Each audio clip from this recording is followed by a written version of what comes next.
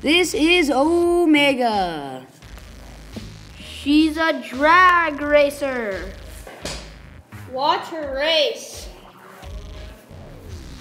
Leave a like.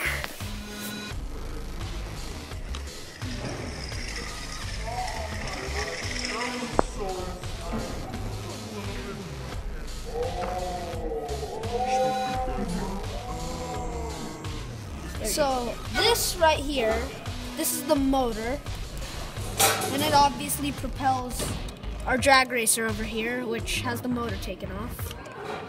So what this is the input gear. This is the gear that we put in right here. Here, let me show you that. And what it does, it spins like this, and and then we've got the output gear right here, which is connected to the wheel.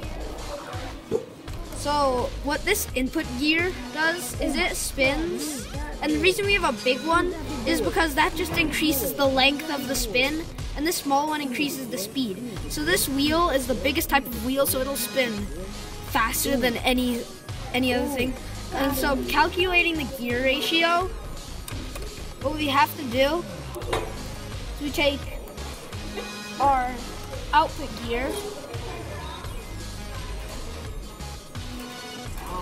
and divide it by the input.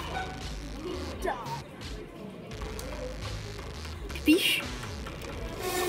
And so what we do is, let's count, we've got 8 gears here. And how many gears do we have here? 40, correct? 8 divided by 40.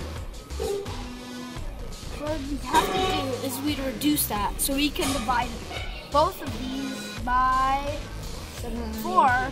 We can divide these by 8 actually. So what we do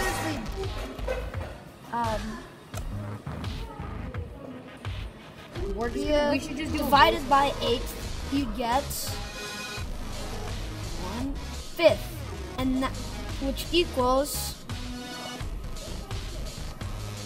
and that is our gear ratio.